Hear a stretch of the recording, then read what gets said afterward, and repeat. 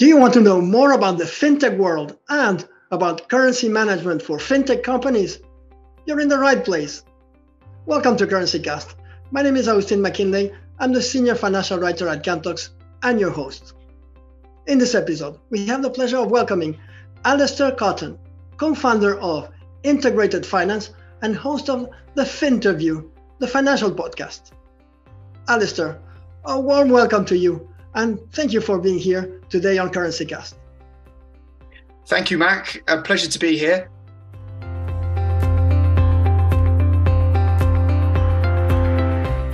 This episode is sponsored by Integrated Finance, API-first fintech infrastructure you can build on. All right, can you introduce yourself and tell us what you do and what your mission is? Sure. So thank you for the warm welcome. My name's Alistair. I'm the co-founder and CEO of Integrated Finance. Integrated Finance is a fintech infrastructure business which helps any type of company build and embed financial services for their customers. Okay. And in regards to fintech and currency management, what are the sectors you are most familiar with or you're most interested in? In Cantox, we are mostly interested with what we call fintech lenders and, of course, embedded finance. But what's your view here? So I think fintech is it's a very catch-all term and covers lots of use cases. We service lots of different types of fintechs, but by no means the entire market. So neobanks and cross-border payments providers, business-to-business lenders, so similar to you guys. We service the crypto markets, processing their fiat off and on ramps, e-commerce marketplaces, and also investment companies as well. So quite a broad range of companies, but by no means the entire market.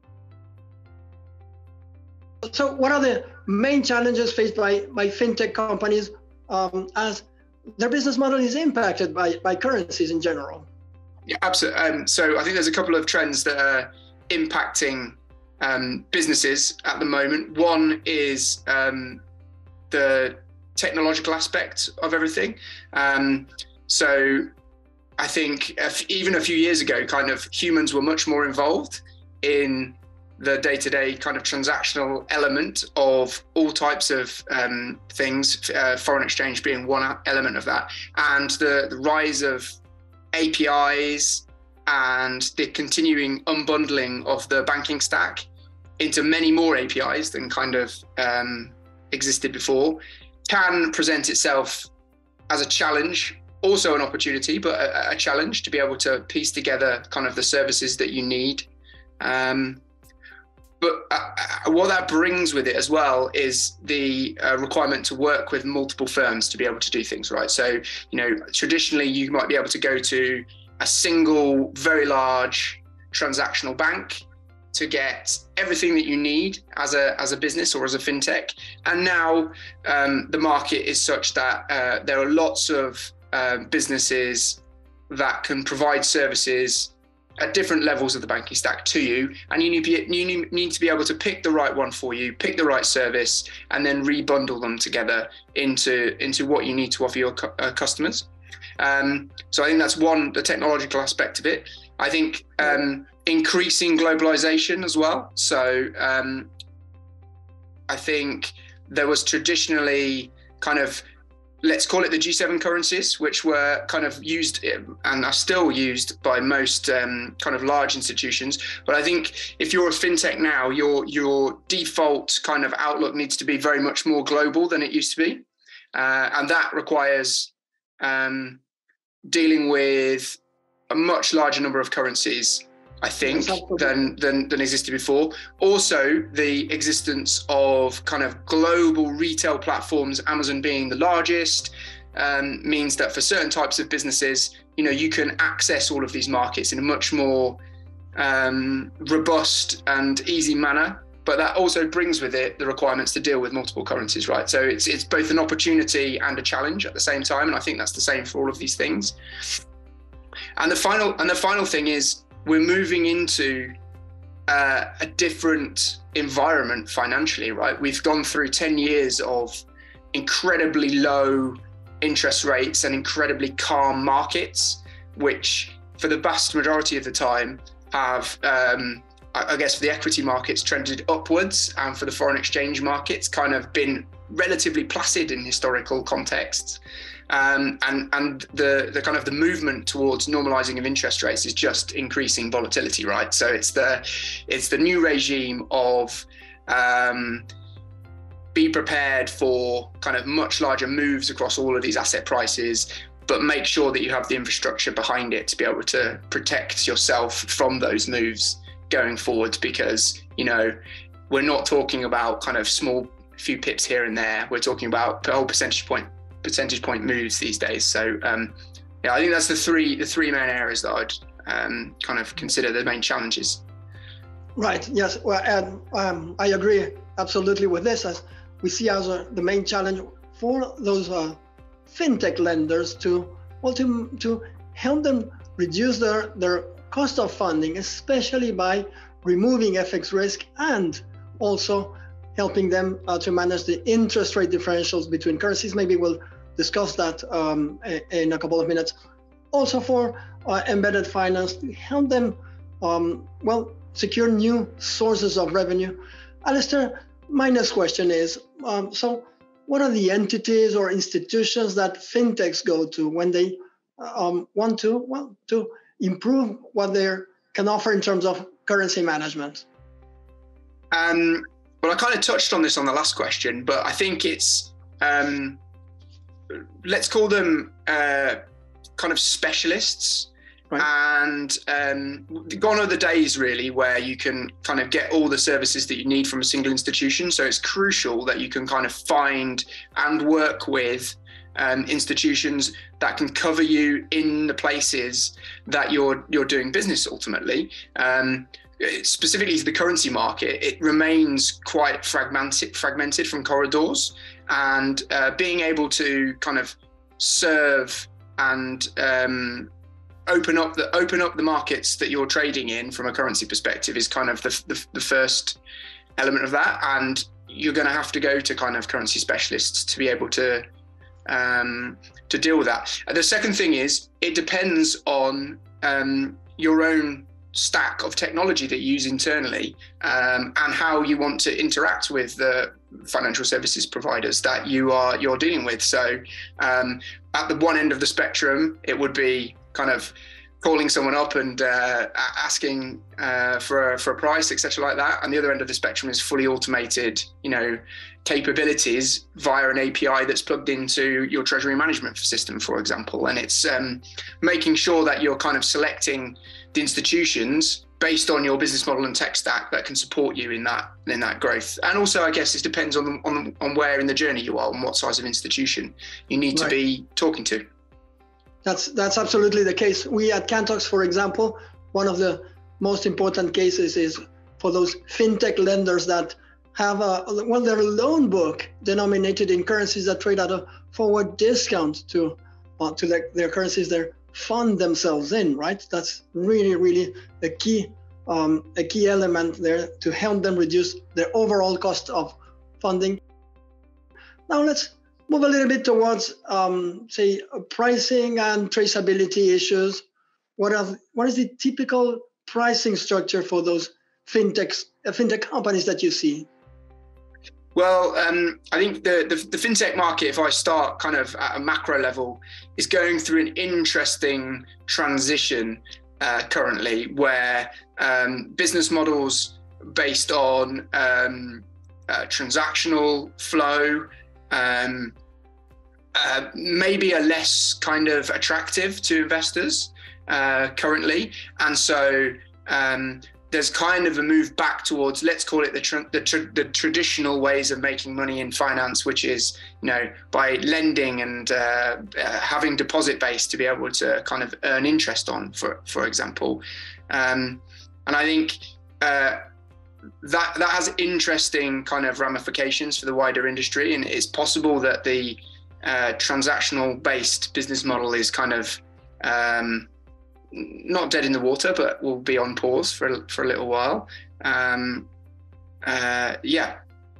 Yes, absolutely. Look, when we us at Cantox here discuss pricing, what we have in mind mostly is the possibility for those companies to have what we call a strong API-based foreign exchange rate feeder that allows commercial teams to use the foreign exchange rate they need to for pricing purposes, be it the spot rate, the 3-month forward rate, the 6-month forward rate, and so on. And we'll come back to that towards the end of this conversation when we'll discuss APIs. What about traceability in general, Alistair? So what is it that fintechs can do to be able to trace all their foreign exchange related operations as well as they strive to best serve their clients? I think there's two elements to traceability. I think there's transparency, both from a provider side and also from a customer side. Gone are the days where you can conceal, I think, the FX rates from the customer and hope that you're able to, use it as a huge price and profit center. The kind of best example of this, probably from a retail perspective, is the way that TransferWise kind of approached this, where they had very visible pricing to their customers, and that's kind of was very different in terms of outlook from let's say traditional kind of FX firms, and that actually feeds into kind of traceability, doesn't it? So by giving very clear kind of pricing to businesses, it gives those businesses the ability to kind of much more accurately manage their FX risks. You talked about the forward market as well. I think kind of basis points and forward points kind of working in finance were very well understood, but maybe not from the business side of things, and certainly not those kind of prices transmitted in an accurate manner through to the businesses. So kind of the greater kind of ability for businesses to kind of see how much they're going to be charged, both on a spot basis and a forward basis, is a huge net benefit for them. And so I would say kind of it enables those businesses, based on accurate information, to make better, kind of more accurate decisions about how they go and manage their FX risk going forward, right? Because they're able to take advantage, as you say, about potential interest rate differentials that occur in places, and potentially use it as a profit center in and of itself. Yes, and you just touch on an important topic here, namely you said that finance people do understand these subjects. Of course they do, but we see sometimes a disconnect here between, say, as you mentioned, the finance people and perhaps the C-suite or CFO level, where they are a little bit less familiar with these subjects. And it's an important, of course, issue for all those companies, especially when it is about managing those interest rate differentials. And by the way, at Cantox, we define traceability as the fact that, along the journey from an entry to a position to a conditional order, and then a payment and an operation, each element has its own unique reference number, and that does, of course, provide enormous help for our currency managers. Now, Alistair, how do you at Integrated Finance help fintech companies exactly? Is it a fast connection to the right service? Is it the right pricing model? Tell us a little bit more in detail. So Integrated Finance is an infrastructure company born out of and built out of the frustration that we as founders experienced when we were building our own kind of regulated financial institution, which was there were a plethora of great institutions that were able to support us and ultimately provide services to our regulated institution, but there was no kind of accurate information and any standardization whatsoever in our ability to connect to those institutions. And so Integrated Finance is really a way for people who want to build financial products to have a back end as a service that connects into all of the best in class supporting banks and regulated financial institutions and currency management businesses and compliance software, and have them be accessed in a single API, so that they don't have to spend years of their time and their developers kind of building out all of this connectivity, and they can just with the proviso really that we want more fintechs to be created over time, and we think that the way that needs to be done is a technical challenge more than anything else, because there's an ecosystem of phenomenal providers out there already with their own APIs that just need to be connected together, and we want to be like the universal socket for people to access those services. Wow, those are really, really incredibly fascinating topics, and let's go deeper into those. I mentioned the idea that with API-enabled pricing with a spot or 3-month or 6-month or so forward rate with all the pricing markups per client segment and currency pairs, we provide those companies with what is, I think that what you mentioned here, the ecosystem, namely the fact that we can break down those silos between commercial and finance teams. Isn't that just one of the most important topics? There's a book coming up from McKinsey consultants. It's called the Ecosystem Economy, and it points exactly to what you say, namely that, well, perhaps trillions of dollars, euros, or pounds await those in value creation, right? Await those companies that are going to be able to tear down those silos. Tell us a little bit more about that. So I think there's a couple of trends that are kind of pushing financial services firms towards the direction that you describe, which is that technology is eating financial services. Mark Andreessen kind of famously said, software is eating the world. And I think software is eating financial services at the moment, which means that, the traditional financial services worker, let's say, and both internally to financial services firms and externally from the client side of things, is moving way more towards someone who is fluent in building software, right? So instead of a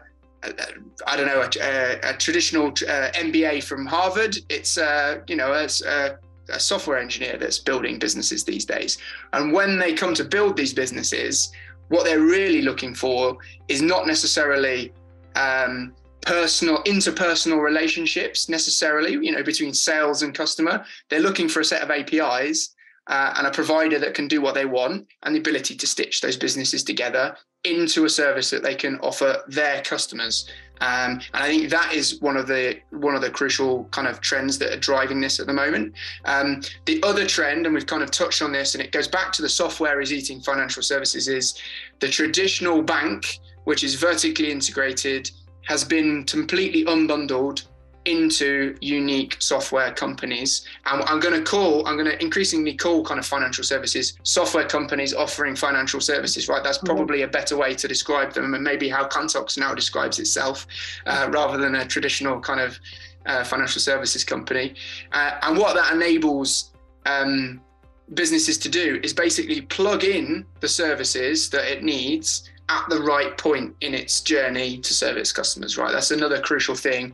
We're getting financial services into other products at the point of least friction for the customer, so that businesses and customers do not have this a super friction process where they've sold something and then it's jarring almost these days to think that you had to log out of a system, log into another system and make a payment for it, like it's happening at the point of sale, right? That's crucial. And from an FX angle, it is, I have this requirement, I need to execute an FX transaction now. I don't want to be leaving that system where I do the calculation for that liability and asset mismatch, let's say, to then have to execute that transaction and then report it back to the other system, right? It's what's happening is the trend that two systems are combining, and you're able to execute your transaction based on, the data that you're getting in the system within that system itself. So it's super exciting, this trend. There's a long way to go, but it's all, I think, driven by software kind of taking over, and the people that and the people that we're appealing to now as financial services companies are increasingly people who write software rather than people who just use it. Absolutely. Look, there's another key illustration for us of API used in the what we call the pre-trade phase of the foreign exchange workflow. Namely, if you have forward points that are in your favor, for example, if you're selling in a currency that trades at a forward premium, well, you need to capture immediately, as soon as possible, and in the most complete way, all of your exposure to currency risk. And if you hedge, you're going to generate financial gains. And we see some, companies that are slow to react to this idea. For that, you need, of course, those API-based systems that allow you to collect all that exposure from any type of company system, be it the ERP, even spreadsheets, or in the travel world, we call that the booking engine or TMS. All of that is so important these days. Alistair, you have mentioned, I think, also the story about artificial intelligence, AI. We're a little bit, I wouldn't say skeptical, but we don't really see an urgent need for that when it comes to currency management. I'll tell you in a second why. But what is your view in general about AI in currency management and in the fintech world? Well, maybe I'll touch on what I've just mentioned about kind of the need for financial services companies to serve increasingly software engineers as their kind of user. And I think what AI has the opportunity to do actually is flip the balance back towards, let's say, serving the compliance officer or the CFO. You can see with things like ChatGPT, it is ultimately a English language prompt to code, right?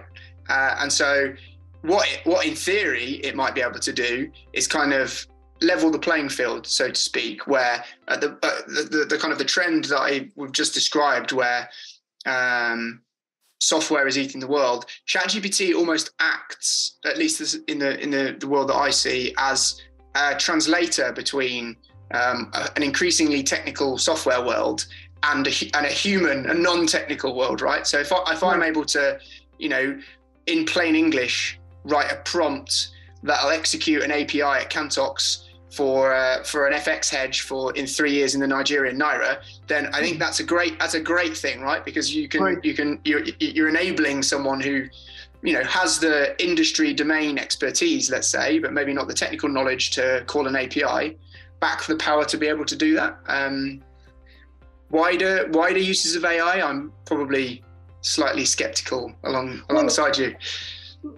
Well, the reason is not that we're skeptical, but look, it's been mentioned as a tool to improve the accuracy of cash flow forecasts. And that's something that at least I hear us at Cantox do not see as a crucial requirement in terms of currency management, because if you run what we call a micro hedging program for firm or sales order or purchase orders, well, that's not really a forecast at all, right? It has almost certainty to occur. And if you run what we call a layered hedging program, so the hedge rate is built in advance, and it is not that important for you to have those accurate cash flow forecasts. Let's say the reason why at the moment we don't see much application in terms of currency management. What other emerging technologies do you see going forward, making so their presence felt in the fintech and FX space? Maybe I could. Emergent is probably not the right word here, but we see that the fintech kind of industry needs a higher degree some higher degree of standardization to really achieve its growth potential. And also, I'm speaking from integrated finance point of view here, right? This is our house view, let's say, right. That if you look back to how the card networks, for example, really kind of got global scale, it was because of the standardization procedure that kind of Visa and MasterCard implemented to enable the ecosystem to kind of scale to the degree that it had. And we see parallels really to kind of the nascent fintech industry as it is now, where there's lots of, as described, kind of bespoke connectivity methods that everyone builds for these systems. Often, there's they act as siloed businesses, let's say, and we think that kind of being able to standardize connectivity to them is going to enable kind of the next round of businesses and big fintechs to be built on top of that standardization layer. Interestingly, I saw that the Linux Foundation last week announced that they're attempting to create a standardization layer between all of the digital wallets, for example. So Apple Pay and Google Pay currently, if I want to pay, you're on Android and I'm on Apple, I can't pay you, even though, it should be possible, right? And so the Linux Foundation are attempting to tackle that problem. And so it's not really an emergent technology, but we see kind of the standardization being kind of the big play here to enable everyone to kind of play together nicely. And you mentioned ecosystem as the buzzword, really, like create a more useful and larger ecosystem of businesses, so that lots more people can access them and grow the entire market, grow the entire fintech market. I think is the way that this is going to play out. And I think the emerging technology may be on top of that standardization layer rather than. So it would be sequential standardization, and then the emergent technology is layered on top of that. And your guess is as good as mine. Once that's completed, we're going to be in a different market altogether. Absolutely. Well, look, the term buzzwords here, I don't think it applies. It's happening already, right? So, for example, you can embed Swift spot FX payments in dozens of currency pairs, or you can expand your embedded finance portfolio by seamless onboarding customers and KYC procedures on top of the foreign exchange risk management facilities that you could have for those fintech lenders. So it's gone now way beyond just a buzzword, right? Absolutely. Maybe I can just touch on market structure potentially as kind of one of the things that I see happening. So if I can see that the kind of the future of financial services is the embedding of those services into the places at which you and I and everyone else in the world spend all their time. So think payments by WhatsApp, could be, credit card acquiring via Facebook, currency management in Apple Pay, let's say. And Apple and all of these players, they're not going to build these services themselves. They're going to plug into best-in-class providers in the background to offer these services to everyone. It's just too difficult for them to do it. And kind of the market at the moment does not allow big batches of companies to be put together into something that Apple and Google can service their customers with, right? And I see the market structure kind of adding an additional layer. Let's call it the orchestration layer. And I think the orchestration layer is maybe the standardization piece that I was talking about dressed up in a different way. That is basically another piece of technology that sits on top of kind of the regulated banks and the financial services providers and allows technology firms and the places that we spend all our time to recombine these financial services into weird, wonderful customer experiences that currently cannot exist in the global scale that is required in this market. Yes, absolutely. Well, Alistair, I think we've covered many issues here. We could finish with that orchestration layer and that idea of standardization. I think you're doing a really, really amazing job there. And I wanted to thank you for the opportunity of having you here on Currency Cast. So, Alistair Cotton, co-founder of Integrated Finance. And thank you very much. I hope you to see another time in Currency Cast. Thank you so much for having me. All the best. Thanks to Integrated Finance for sponsoring this episode.